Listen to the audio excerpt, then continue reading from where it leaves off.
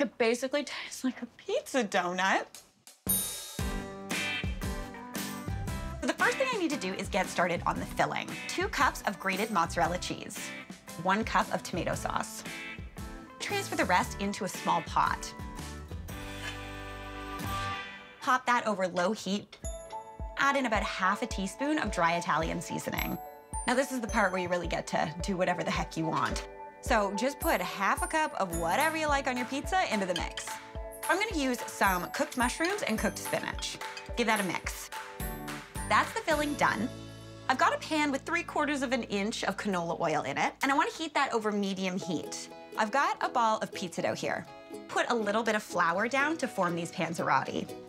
I'm gonna split it in half and then work with 4 at a time. Flatten those into about 6-inch circles.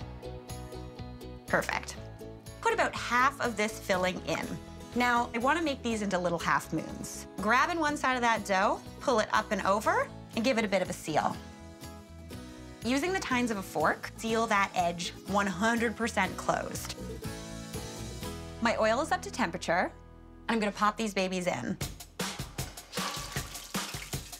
These only take about 4 minutes total to fry. Flip them once until they are golden brown all the way around. Those are looking delicious.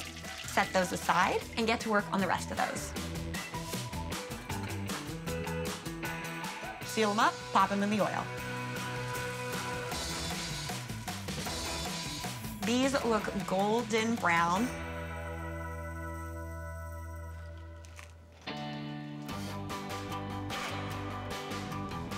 Oh my gosh, look at all that delicious filling. Pizza.